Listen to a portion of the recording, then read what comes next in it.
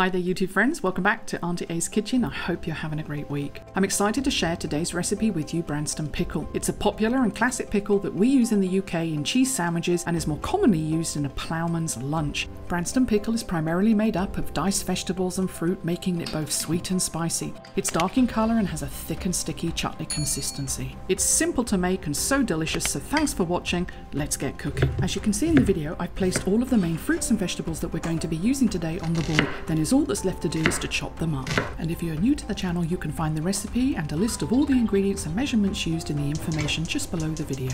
I personally like the rustic style of an original, or as I like to call it, a chunky Branston pickle, so don't worry if when you cut up the ingredients they are not perfect and equal in size. While your onions are cooking in a little oil on a low heat, it will give you time to prepare and chop up the other ingredients. Just remember to keep checking and stirring on your onions occasionally. I personally prefer eating the chunky style Branston pickle, but if you prefer the smaller chunks version, just cut your fruits and vegetables into smaller pieces. If you look at the ingredients list on the back of a Branston pickle jar, you will notice that dates are used in the original recipe, but I find them hard to get where I live, so I use prunes, and I have actually found that you can't taste the difference between the two.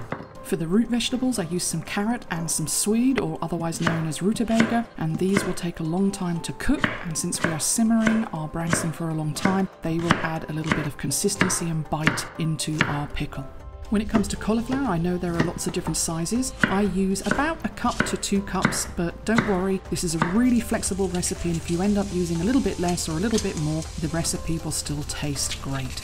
With everything chopped up, we can now move on to the next step. The onions have started to soften and caramelize, so add some garlic into your pan and allow this to cook for a minute or so before adding all the other ingredients. I did not mention earlier, but make sure that you're using a big pan to be able to hold everything.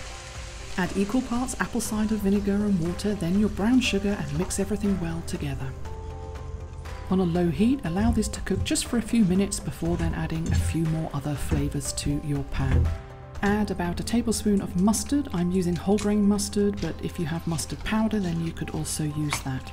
Season with some salt and pepper, and then for the spices add a teaspoon of allspice and a teaspoon of cayenne pepper for a little bit of heat. If this is your first time making this recipe, I recommend only adding half a teaspoon of cayenne pepper. Then when you make this recipe again, you can then adapt the spice levels according to your taste buds. The last 2 ingredients to add are 2 tablespoons of tomato puree and the juice from half a lemon. Then get this all mixed in and allow it to simmer on a low heat for about an hour. Make sure to go back occasionally and stir, pulling the ingredients from the side back into the middle, and you can see here the pickle sauce is starting to thicken and darken in colour, and the smell in my kitchen is just wonderful. After an hour of cooking, you're going to want to taste the flavour and check the texture of your root vegetables. As I mentioned earlier, you want a bite to them, but you don't want them mushy. They need a little longer, so I add some water and salt and allow these to cook and reduce for another 30 minutes. After the final 30 minutes, I turn off the heat and check the consistency of the vegetables.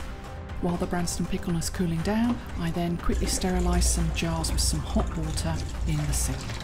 Friends often ask about the right consistency. As I show you here, run your spoon through your homemade Branston pickle, and as it comes back slowly, it is ready. And remember, it will thicken up more as it cools. Then all that's left to do is to place it in your jars. A quick tip is to make sure that all of the pickle is submerged in the liquid. Allow this to cool completely before putting the lid on and placing it in your refrigerator. For the best taste, leave it a few days before devouring it. So here we have a delicious homemade Branston pickle that really does taste as good as the real thing. This is such a popular English pickle, and in the next video I'm going to show you another British classic pub recipe, the ploughman's lunch, and I'm going to use some of this pickle in the recipe. So thanks for watching, have a great week, and if you haven't already, please consider subscribing. God bless, chop och hamna där.